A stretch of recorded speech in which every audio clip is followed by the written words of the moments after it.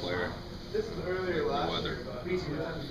Obviously, his size, his strength, his work ethic, his ability. I think any team in the league would be extremely lucky to have him.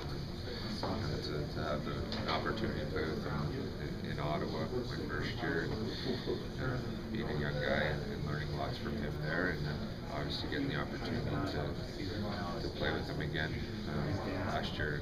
Obviously, this year was another great honor for me. So, I think he's the perfect example of hard work and determination on and off the ice that you can achieve goals that you set.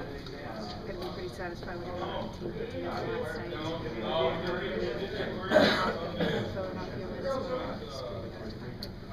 you feel like you guys took a I hope so. I thought we played a good game against Philly, and we played a consistent 65-minute effort. It was great to see all three guys shoot and score. And obviously, I thought we played well against them. Dictated the pace of that game. I thought for majority of it. traditionally